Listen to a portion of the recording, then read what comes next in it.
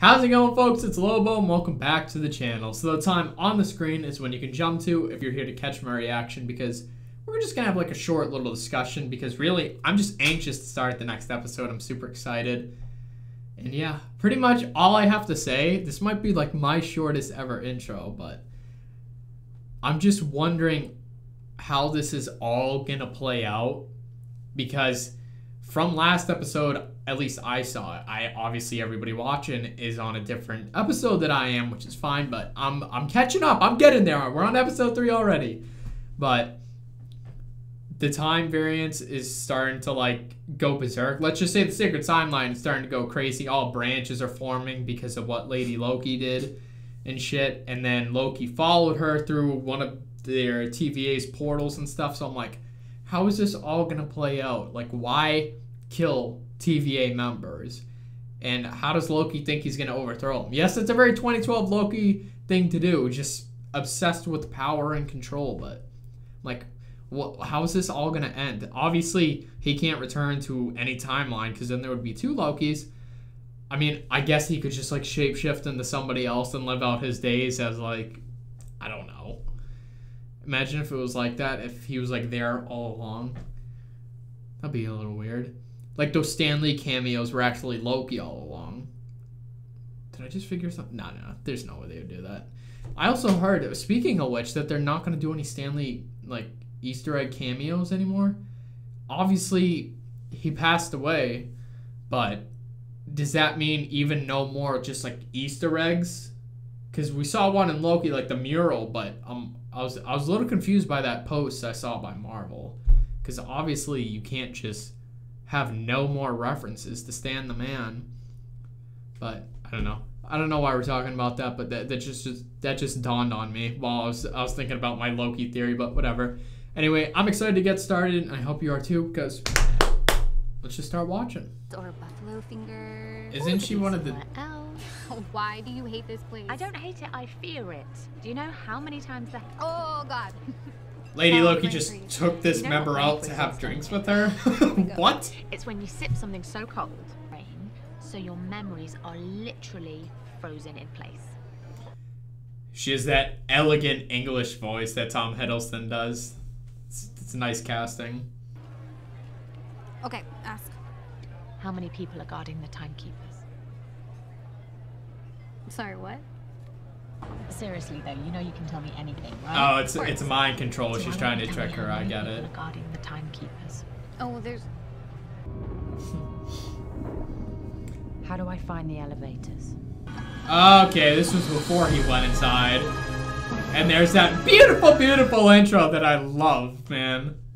Why does she want to get to the timekeepers? Because Loki just wants to rule the TVA, apparently, but she said she doesn't, so does she want to destroy it? But wouldn't that destroy the fabric of reality if you erase the timekeepers? I don't know.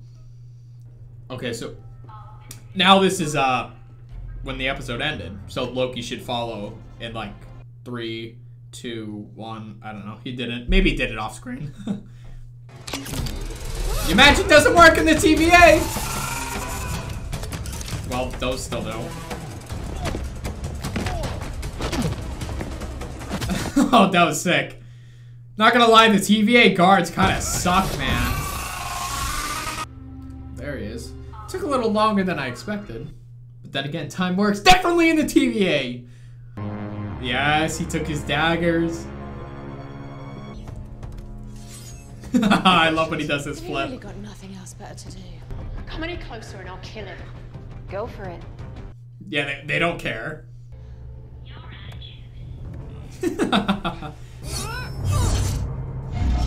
Oh, yes, he's using his magic. Oh, shit. Lamentis 1. Cyberpunk 2077. Your magic won't work on him. What are you doing? See? You're trying to enchant me. That tempad turned back Where on. do you have it hidden? In my heart. Well, then I'll cut it out. Nice. Very draw. Lovely. Finish what I started. Good. I'll kill you then. Or I'll kill you. It's so weird. It's like a mirror. They're identical. Good, because that's not who I am anymore. I'm Sylvie now. Sylvie. Oh, you changed your name. Brilliant. So she changed her name from Loki to Sylvie. Worse. More meteors. I really like the set design, and I don't know why. It's like an interplanetary Fallout type of vibe, or Outer Worlds or whatever.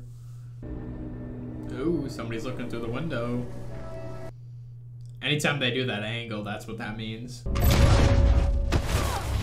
I told you. Sorry about that. Don't be. I enjoyed it. Oh, I did too. But I...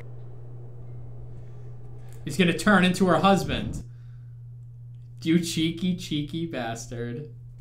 As beautiful as I... Shoot him. Yep. She can see through your bullshit.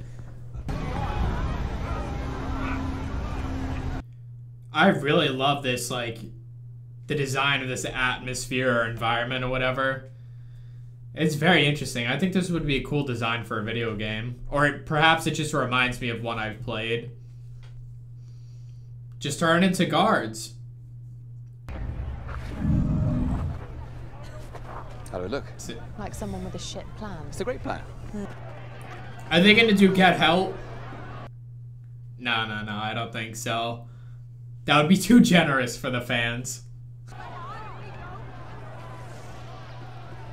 Oh my god, this is like Titanic. Only the rich get to leave. Good evening, passengers. Hi. You fairly decent magic. My mother. That's right, his mom was raised by witches. No, she's not actually. I was adopted. Is that a bit of a spoiler for you? Sorry about that.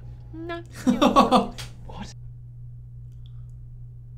I mean, they did. The variant Odin told Wait her? a second. So, tell me about your mother. And minds and project some sort of illusion. Really, it'd be easier if I just Enchanted me and make her give you the temp so you can leap out of It's the... kind of like a No, thank you. one of Wanda's powers. Champagne?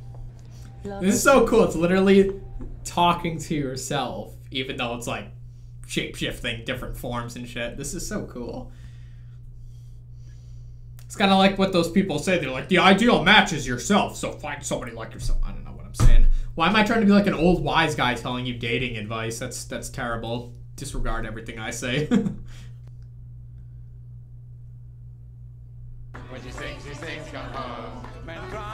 What the hell is happening, bro? Is she like dreaming?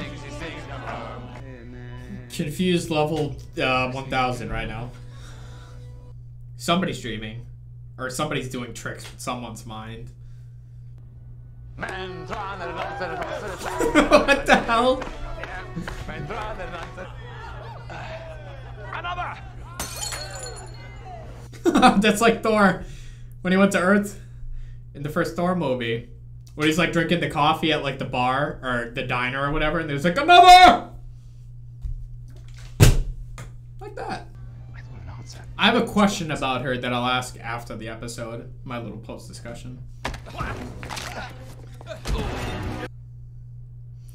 Man, Loki's still way stronger than all these people. He's an Asgardian. He threw Tony like 30 feet out a window, just straight power. So he's still physically way stronger. And he fought one-on-one with Cap and held his own. Even though he's not as strong as Thor, he's still way stronger than any human or base humanoid. There we go. There's some of that strength. Man, he's like always on the ground for some reason. With that pose where he flips his hair back. Like in Thor Ragnarok when Doctor Strange did his thing. Wow, I did take quite the tumble. You arsehole. You killed us! Maybe we can fix it, okay? This purpose, give me a break, you can't beat them. Why is she obsessed with them? She's just murdering them for no reason. They protect everyone. Hijack the Ark and make sure it gets off this moon. But then you mess with history. I mean, she already messed up the timeline enough, so I doubt either of them care. In order to preserve the connection, I have to create a fantasy from their memories. Oh, like she did with that agent earlier at the restaurant. Memory from hundreds of years prior, before she even fought for them. What? What did you say? Before she joined the TVA, Yeah. She was just a Before? regular person on Earth. a regular person told that everyone who works at the TVA was created by the Timekeepers. That's ridiculous. They're all variants, just like us. Oh, shit. Oh, that kind of makes sense. But then who's controlling the TVA? Is it still the Timekeepers? But they do live for, like, ever until they die? Of non-age? That's very interesting. So Loki could just be an agent and live forever. And the end control beautifully. Man, this set is like very Guardians of the Galaxy. Galaxy E. it's kind of trippy saying it like that. I love all the neon and LED lights and shit. It is very like cyberpunk-esque. I've got it! Come on, let's go! How the hell did he do that? That was cool. They both did the same. They have like the same move system. So much for the art.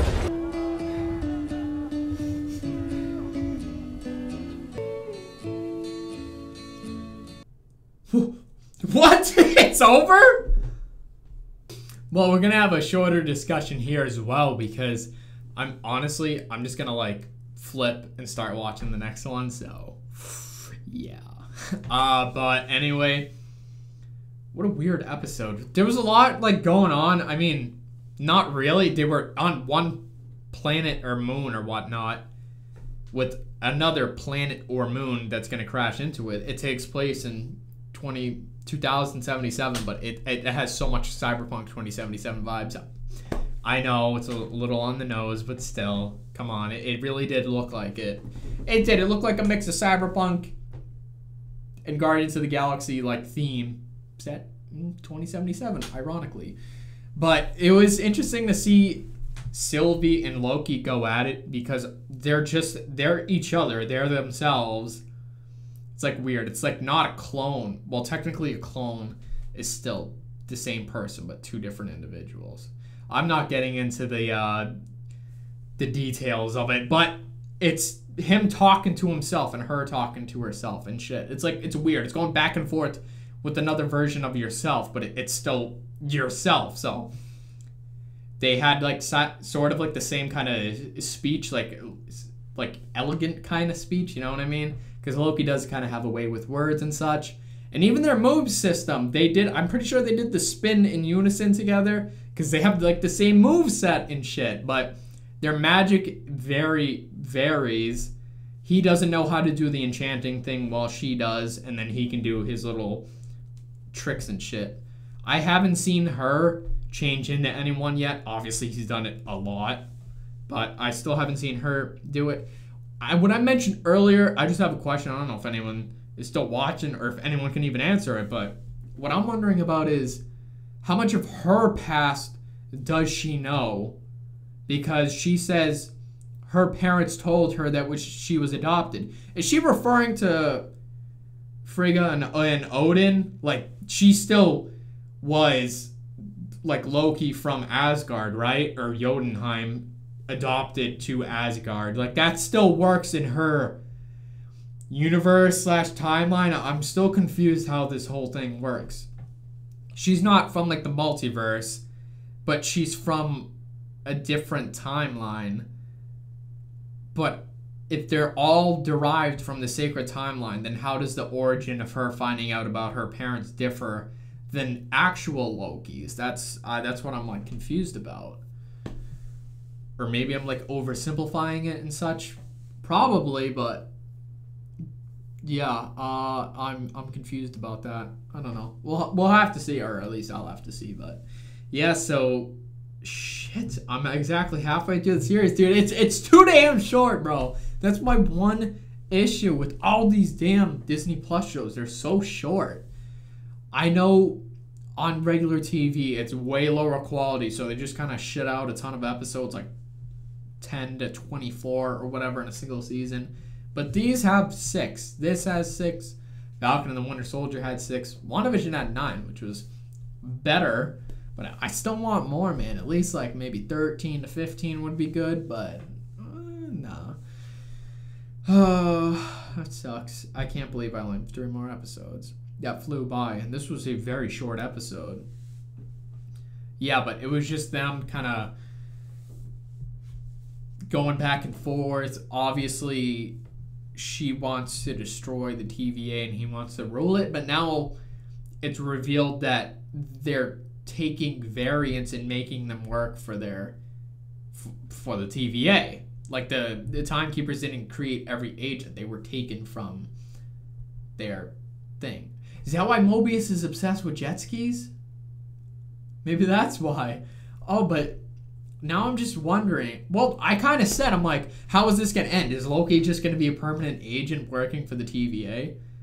Like, that could happen. I mean, I don't have a problem with that. I know it sounds bad. Like, sure, they're not really, I guess they're mind controlled into the TVA, but they're variants. They're not supposed to exist. So it's either they die or they can live outside of the universe, outside of time, in a cool-ass place where you don't age, and the only way you can die is if you get killed by your own technology and be a fool of yourself. Like, that sounds like a pretty good deal. I don't know about you, but yeah, so I'm interested to see if that is explained more, and it's more complicated than I realized, but I really think it's not that bad at all. Like, really? You get to live forever unless you, again, get killed by your own technology. I mean, then again, you have to abandon the life you knew and potentially forget it, but hey, you won't even have those memories in the first place, so there can be no regret, no feeling lost, because again, those memories aren't even there. So, yeah. I don't know. Sounds like a pretty good deal to me, but anyway, hope you guys enjoyed this one. Again, I'm just going to jump into the next episode. I'm very excited for that. Yeah, so that means I'll have to wait because I'm going to have to upload this tomorrow, and then the next day I'll have to do episode 4. And then only 2 more, episode 5 and 6, the series finale. So I'm almost caught up with everyone, Jesus. But anyway, like I said, hope you guys enjoyed. And until then, I'll catch you folks in the next episode.